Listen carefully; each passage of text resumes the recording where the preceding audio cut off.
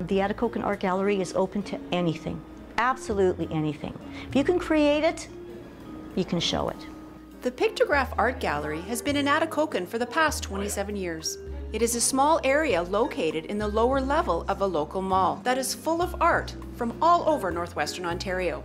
Thelma Cameron is on the board of directors for the gallery and is an artist herself. She loves being involved in this artist-run nonprofit gallery. It began with a small group of artists who felt the need to have a place to display and sell the works that they did.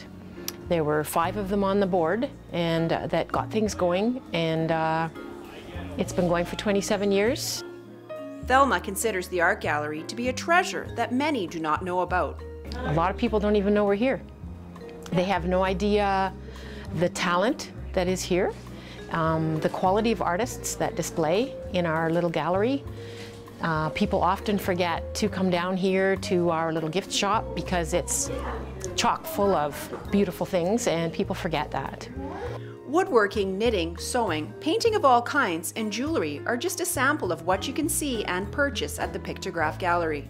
Right now we have an exhibit, a collaboration of 2 artists, Karen Mochkoff and Marianne Perrier, and they have jewelry and painting, and it's pretty wild. Marianne Perrier is a local artist, and she knows firsthand how important a gallery like this is to a community like Atikokan. In this little community of ours, I swear that over 50% are artists in some way, shape, or form. The thing is, it's here for all of us in Atikokan, and there's so many artists. And it also gives us a chance to see other artists coming in from not just northwestern Ontario, but we've had artists from all over Canada and probably further.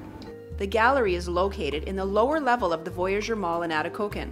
During the summer, it is open Monday to Saturday from 12 to 4. The rest of the year, they are open Tuesday to Saturday from noon to 3. The next time you are close to Atikokan, drop by and experience this northwestern Ontario treasure. People that come down, they go, wow, we didn't even know this place was here. You know, it's definitely worth the trip down the stairs. For Go Thunder Bay, I'm Janice Gummison.